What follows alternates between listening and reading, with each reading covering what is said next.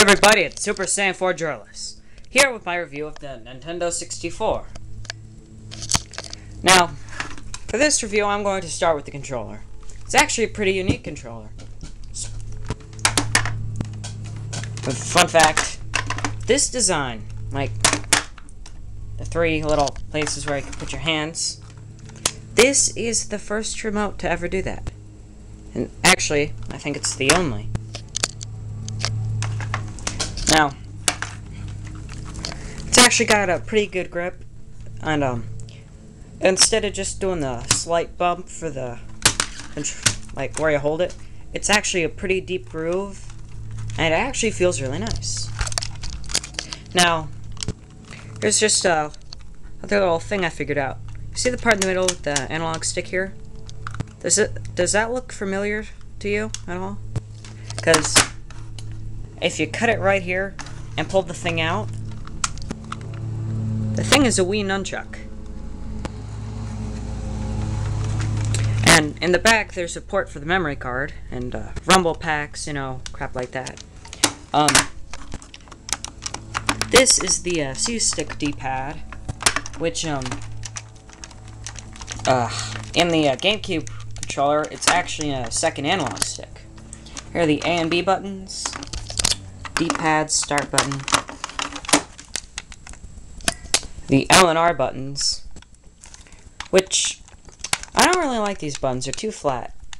I like good, decent shoulder buttons like the GameCube shoulder buttons, how they're nice and clunky. I like them.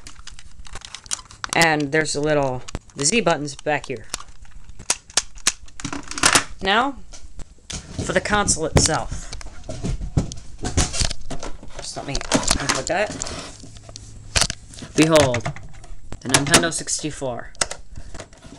Well, this one's my Nintendo 64. I named her Lilu. This is where I put the game cartridges. Hold on. There, better light. Here's a reset button, power switch. Now there's a little, wait, I can show you the light, hold on. Now, in the back, you have this big gaping hole. That is where this goes.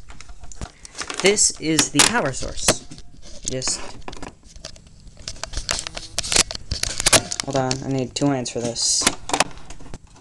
Just take it and just push it in there.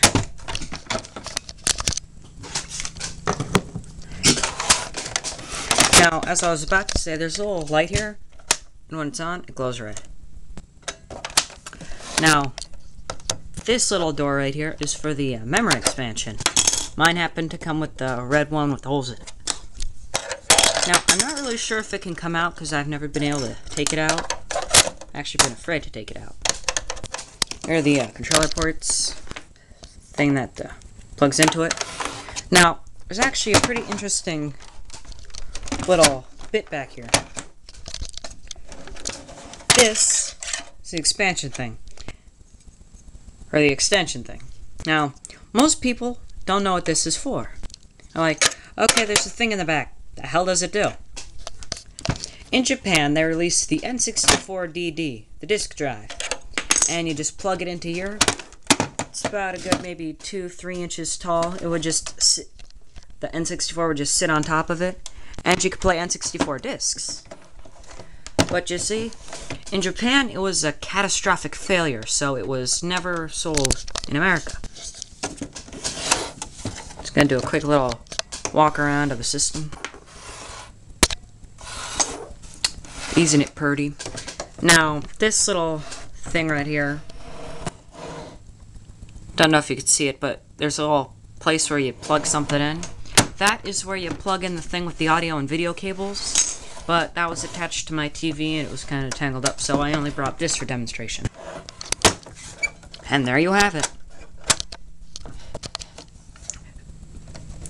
And